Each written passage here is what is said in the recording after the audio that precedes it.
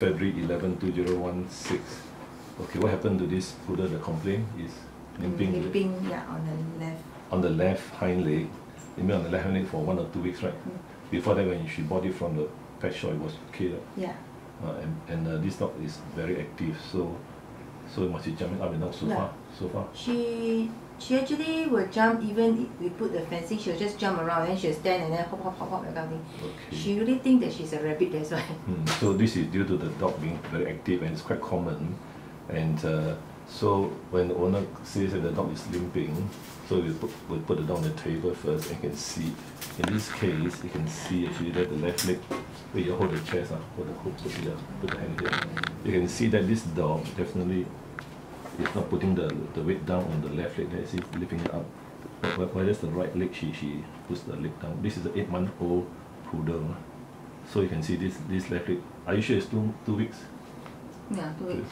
So from here you can tell that there's something not right on the left hind leg. So now one of the examination is, one of the examination is we extend the hip.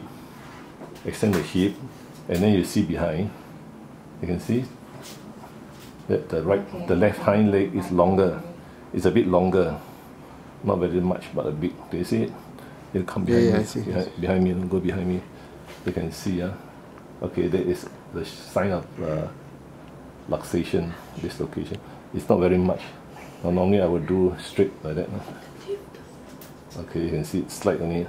Okay, then we put the dog down. Okay, ready? Put the dog down onto the side. Okay, put down the base on the side.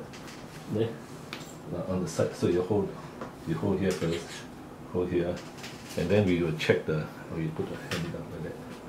Okay, first hold tightly first. Then I will just check. Just do a general checkup. See whether any fracture of the toes. So we just check like this. Extend and flex. There is no pain. Abduct, no pain. Okay, then we go onto the other joints. Okay, then the hop joint. Okay, nothing. Then we go to the knee. Knee, there's a bit of pain. The patella is okay. The patella joint. Then now we go to the hip. The hip is where the joint, the pain is. You can see the dog is reacting to it. So okay. So that is painful. Lie down. No, it's painful. So we know, okay. So we know the problem is on the hip joint. Now after that, we do the palpation. That means you press, see any pain or not. If pain, that means there is fractures or sprain or damage to the tendons or ligaments. So far, no pain. Okay. Up to here now, the knee. Up to here, the upper thigh. No pain. Then now I touch the hip joint. There's slight pain here. So we all know already the problem is here. Now the X-ray, the ventral dorsal is the best.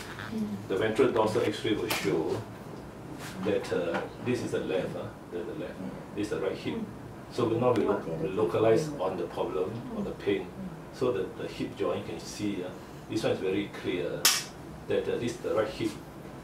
The femoral head is inside the joint. So this is normal, very nicely in. Now on the left side, you can see that this femoral head has come out. It's called dislocation. Now come out from the joint. So you can see there's a big space here. Whereas here there's a very small joint space. So from the clinical signs examination of pain in the hip joint, and also from the X-ray evidence, you can see that this joint is slightly dislocated, not fully the whole thing will come out, and then the hip joint will come to here, the head will come to here. So this case is we call it the subluxation, not fully, partially come out. And so the good news is that it's likely to be able to recover. Now there are two methods of treatment which the owner asked me. So one method is we under anesthetic we push the hip joint in and put a sling for 2 to 4 weeks. So the dog will be inside here, and then hopefully that this femoral head will go into the joint, and the dog will recover. It's not 100% successful, but this is a non-surgery method. Now the surgical method is to go in and cut out this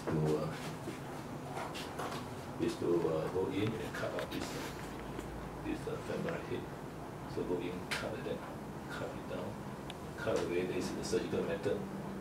Okay, it's called the reduction. Cut from here, cut away, and the dog will be able to walk very well, and there's no more limping. And that one is needs surgery and anesthesia. Now there's another surgical method done by some vets where they put a screw. They screw this part into this accident below the hip bone. That method, some vets they prefer that method, whereby they don't cut the femoral head, they just push it in, and they put a screw here and screw to here. So actually there are 3 methods of treatment of hip dislocation. Okay, thanks.